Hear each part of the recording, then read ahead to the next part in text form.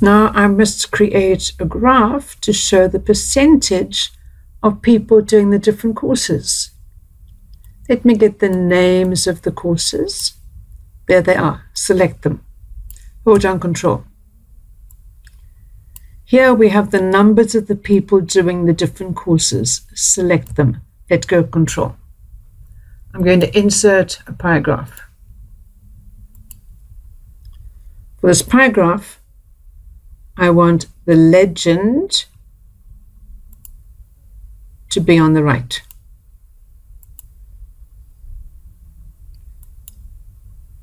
I want data labels to be quite clear so I can see the percentage. I don't need the value and I don't need leader lines. I want the percentage, which I now have.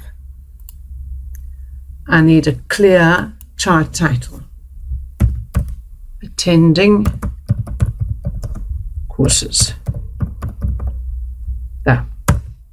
That's clear. Now on this worksheet, maintenance worksheet, I need to calculate the times worked. Time finished, time started.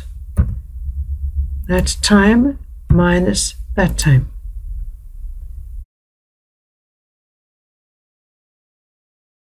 The 24 hours in the day, so it's multiplied by 24.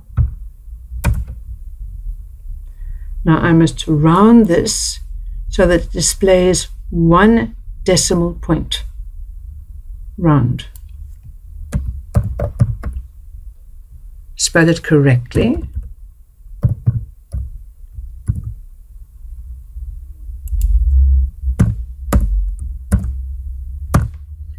One place after decimal point. There we are. Now here, people will be getting an amount of money depending on their first aid marks. And I have to use a nested if to calculate the amount given. If that cell, and that cell is J2, if that cell is greater than or equal to 95, then the person will get 60 Rand. And if it's not,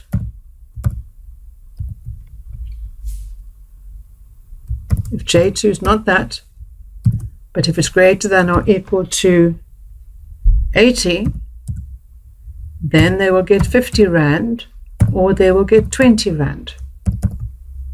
Let me check if that's correct. Capitalization doesn't make any difference. Correct. Hold on.